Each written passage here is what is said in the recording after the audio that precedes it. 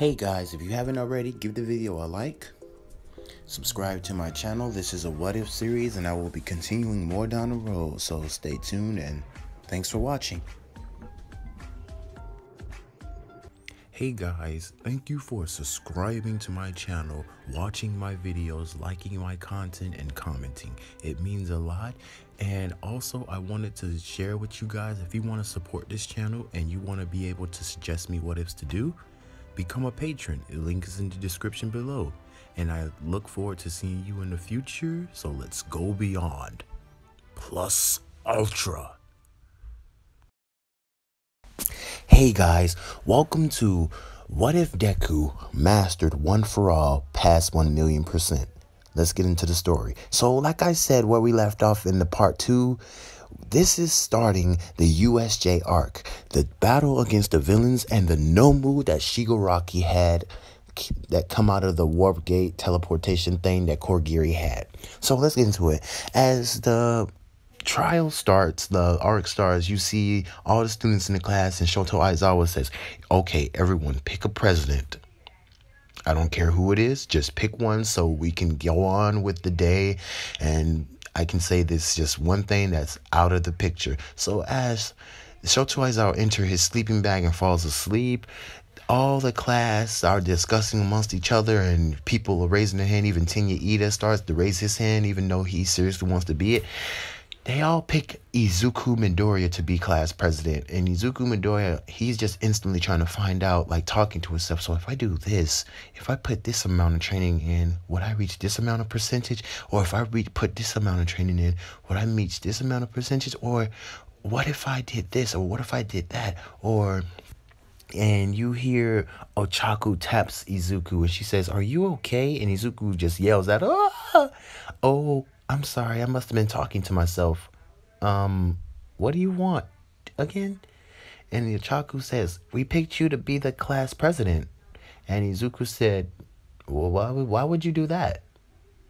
And Ochaku was just shocked and everyone else was just shocked. As they were a little bit confused as why would Izuku say that? I mean, don't you want to be the class president? And Izuku says, I have no concern of being the class president. The only thing I'm concerned about is furthering my power and becoming stronger than All Might and anyone else. That's possibly it. The class president thing doesn't much impress me. For anything, I think Tenya Ida deserves to be class president because he shows great leader skills, great showmanship, and he has all the traits that a class president should have. I don't know why you picked me. And Izuku said with a smile. And Tenya Ida was like, he was shocked because he didn't even think Izuku would even mention him for class rep or class president. And all the students started talking to each other and they realized that what Izuku was saying was the truth. That Tenya Ida really did display all the characteristics of a class president. So he was the class president. They picked him to be it. And while they were having lunch in the cafeteria, the alarm went off and all the students are running. They ran into the main location as Shoto Aizawa was trying to calm everyone down. He's trying to calm everyone down. You see Tenya Ida, he just tells Ochaku, float me to the top. I will calm all of them down. And Ochaku says, okay. And as Tenya Ida floated up to the top, he said, excuse me, will you all shut up? And all the students just look up and it says, listen to me. Panicking and overreacting will get you nowhere in this situation.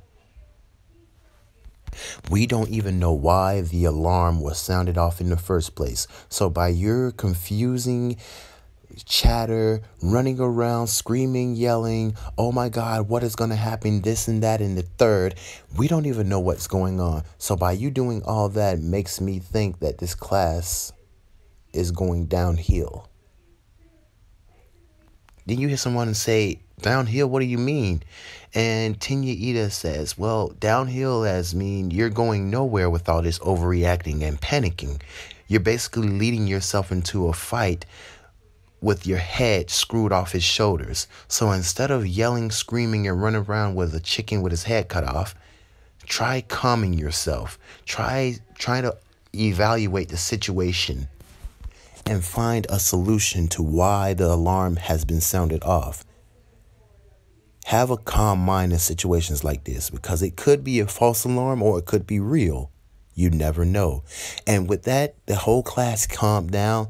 They were calm, and in the sense that they looked up to Tenya Ida, and then they applauded. And as they applauded, Shoto Aizawa said, well, this guy's got some skill. Guess he really is a class president material. And then you seen a purplish black gate open, and all these villains started coming out of it. All of these villains. Even Tomura Shigaraki, he came out of it. And he said, the symbol of peace will die today. I swear of it. And you see this big giant, not giant, but he wasn't too tall, about as big as All Might. But you see this big giant behemoth like thing come out of the exit gate too. Not the exit gate, the warp gate. That's what I'm going to call it, the purplish warp black gate. And Tomura Shigaraki said, this thing here, this monstrosity will be the end of All Might. And Deku, he just says, as he sensed the fear, not fear, but he senses the worry of Shoto Aizawa, and Shoto Aizawa tells 13 to gather up all the kids, to gather them up and keep them keep them away from the villains. And Shoto Aizawa, he's taking on each of the villains, beating their asses. This man is not capping. He's knocking each and every one of these villains out. And Deku, this is what he's been waiting for, to further his skills. He sees this. He sees the villains there. He sees the giant behemoth there. He doesn't know what to call it. Even Shigaraki says, this is the Nomu. And Deku just not worried about that. It just slips his mind. Still doesn't know what to call it. And Deku clenches his fist and says, oh, so I can now further my power. I can see just how far I can go by defeating these guys. And he starts out to tell Tomura Shigaraki, I don't even think you guys would have a chance to touch All Might. Why? Because I'm going to defeat you. And Deku was confident as Deku starts to charge at them with such speed that Kurogiri barely caught him as he warped Tsuyu, Deku, and Mineta to the flood area. He warped all the students to different locations, and Deku was just mad. He was in the water, but he was just frustrated, like, how did I get here? He said in his mind, and he sees this shark coming towards him with such speed, such fastness, and Deku wasn't feared. He wasn't scared, because little did that villain know he was finna get a full power hit to the face. Before Deku could even punch, Tsuyu instantly hit the shark. And Tsuyu let out her tongue saying, yeah, Midoriya. And she instantly saves Midoriya and Mineta from out of the water. But Deku says, you didn't need to do that. I had it covered. And Tsuyu said, oh, you did? My bad. She scratches her head. But Deku says, anyway, thank you, Tsuyu. I appreciate that. You're quite strong. With enough training, you might be even stronger than strong, maybe.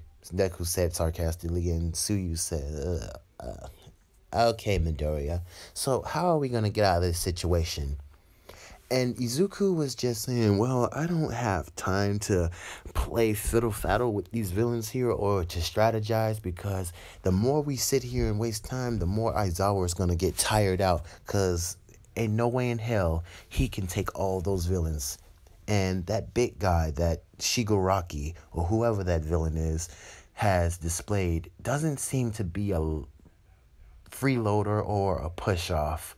He seems quite strong, and I don't think that Shoto Aizawa, well, Mr. Aizawa, I don't think he's going to be able to beat that guy, specifically since he was designed to beat All Might. And Tsuyu, she looks at Izuku, and she says, well, what do you suggest? Izuku then looked at Tsuyu, and he says, well, first, you two grab onto me right now, And Mineta, he instantly grabs onto Deku, and Tsuyu, she grabs onto him too. And Deku, he jumps up into the air with such speed, and he yells out, "Detroit Smash!"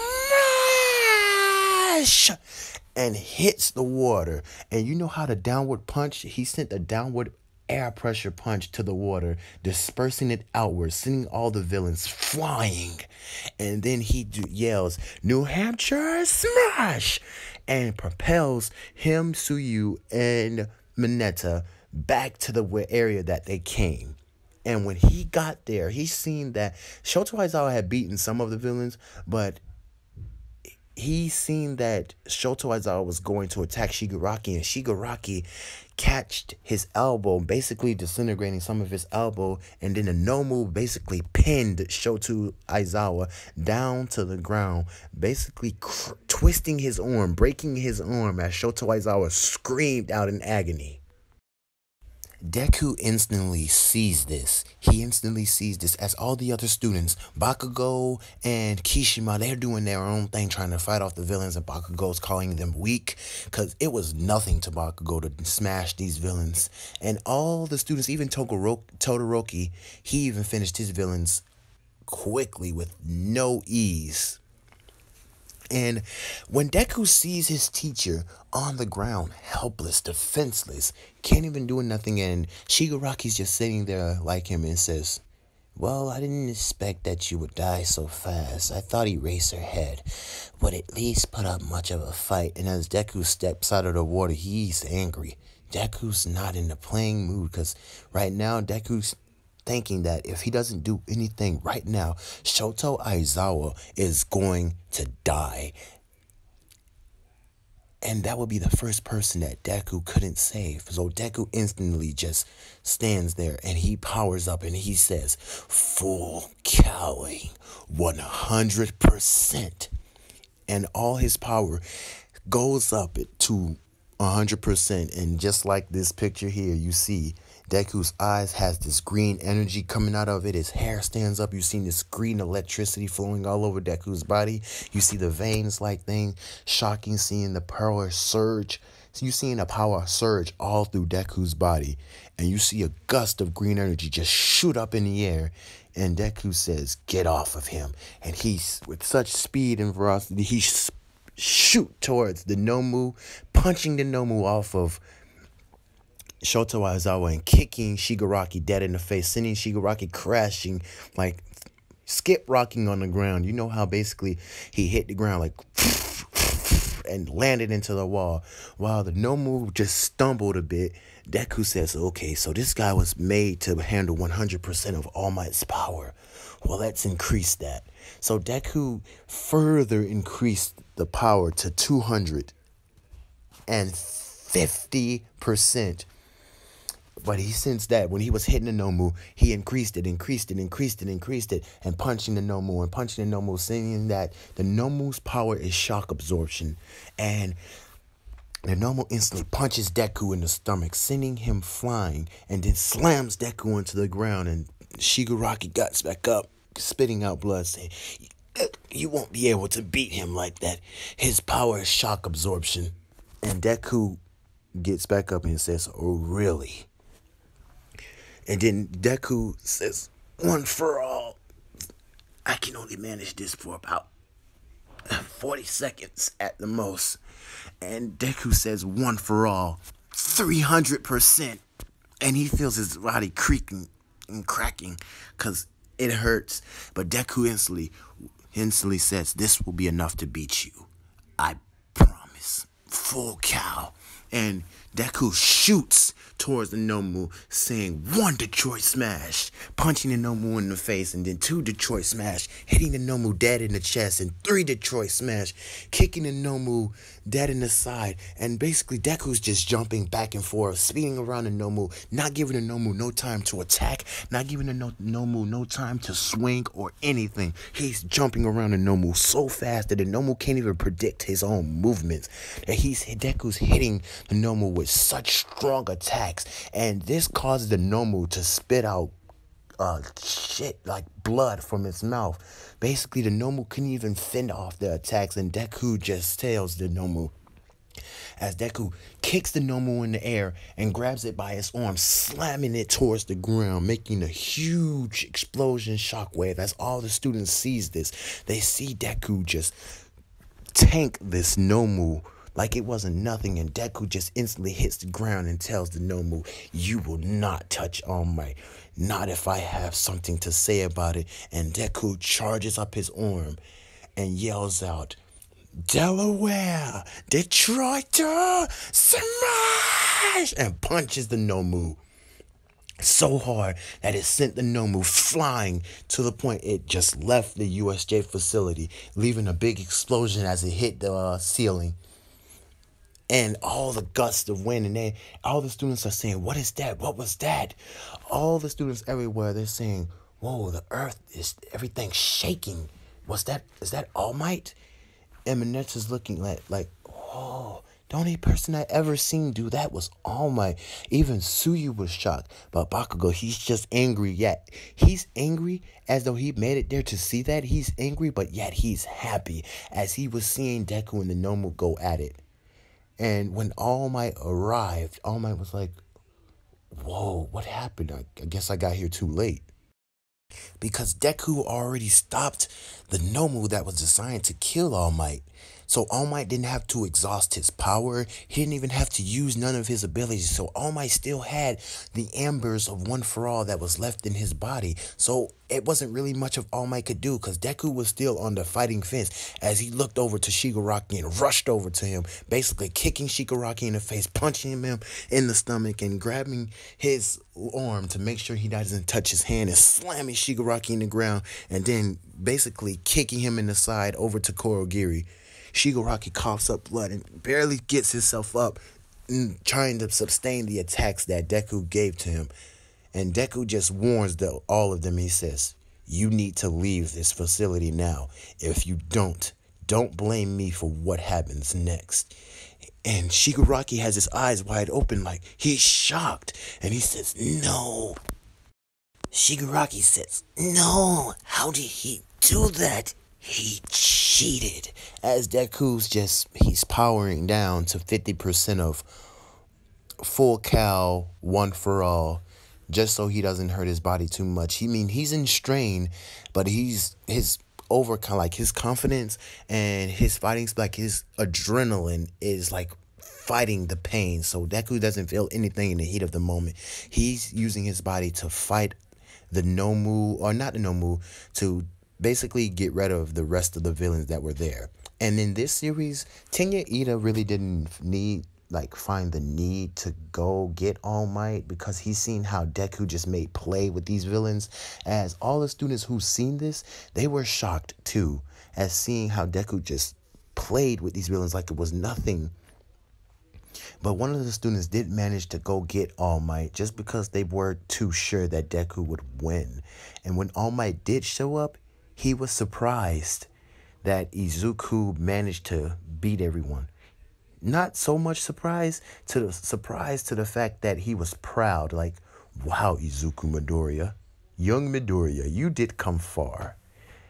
And All Might just sat down and said, "Well, villains, like he said, you have a choice. You either leave now or suffer the consequences later on." As Shigaraki says, "No, I was so close. He got in the way. He got in the way." And you hear Kurogiri in the background says, "Come on, we need to leave," as all the villains goes into the warp gate and leaves. As Shigaraki, he's just, "No, you won't get so lucky next time, boy." And he left. All the villains left. And that's where we're ending What If Deku Mastered One For All, Part 3. Hope you guys enjoyed this one. I did, because it was much fun for me to do Part 3 and to see Deku fight the Nomu. So if you have any more suggestions, leave, or if you have any comments, let me know. Thank you for watching, and I highly appreciate the support, you guys. Take care and good night.